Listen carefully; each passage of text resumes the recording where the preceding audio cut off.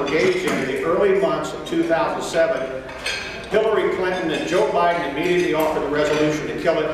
Hillary Clinton joined on, Ted Kennedy joined on, Barack Obama joined on. They failed by a few votes. Then they tried to pull the appropriations out from under it, like we'd done in Vietnam. It failed by a few votes. And by September, General Petraeus came in and said, the doggone thing is working. Violence is down 80%. And that's a tax on Americans and a tax between Sunnis and Shiites, and the doggone government standing up. So we won this war in Iraq.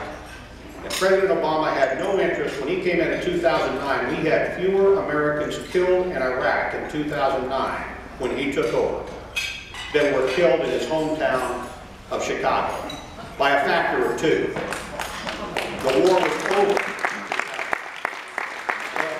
So, ladies and gentlemen, that's what we did. We won the war. We did it not just with American weapons, we did it with American character. And I'll just leave you with one last thing. You know, there was one little town called Sacagawea that was north of Fallujah, and I thought it was one of the greatest stories of the war.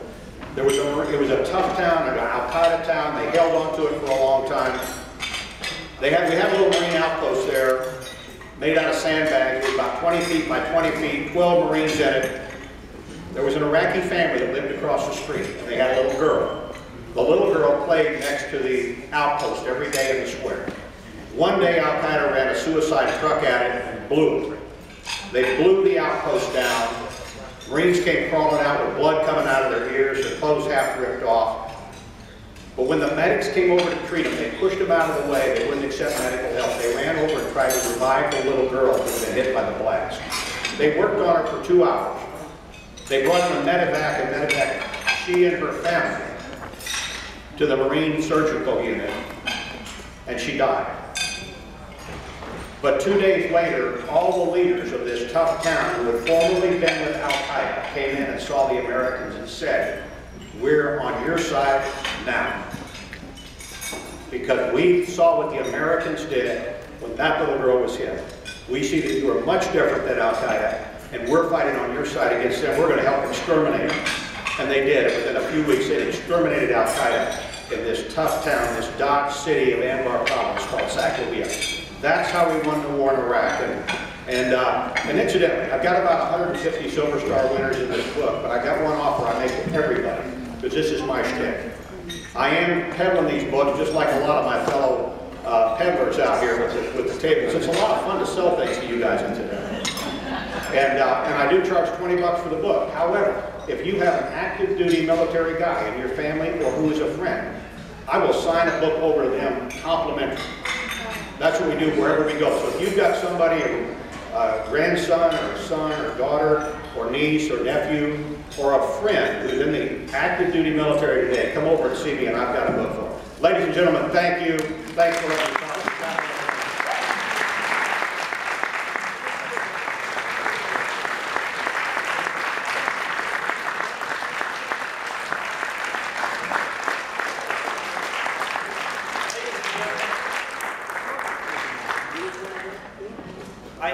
I would like to personally thank Congressman Hunter. He has been a mentor to me and to another, Nick Popovich, another young man who ran for office. We got into this a number of years ago, my wife and I, Donna, and we had never run for political office before. And I went to Congressman Hunter at the time and I said, what do I do? And he said, what's wrong with you? Duncan has always been, as a congressman, he was a good person. He was a statesman. He was a mentor. He has always been a great leader. He has always been a great supporter of the military. As a retired veteran, I appreciate the work that he's done. Duncan, I would like to present to you and he's a great friend of Phyllis Schlafly. Yes. And I would like to present this to you. This is our founding fathers with the glory of God looking down upon them as they signed the leadership and the paperwork that founded our nation. I'd like to present this to you on behalf of the San Diego Eagle Forum.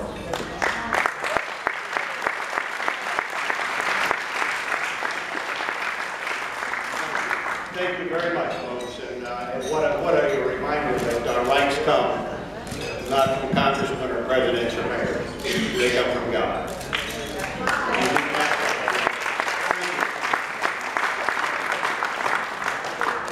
Thank you. All right, ladies and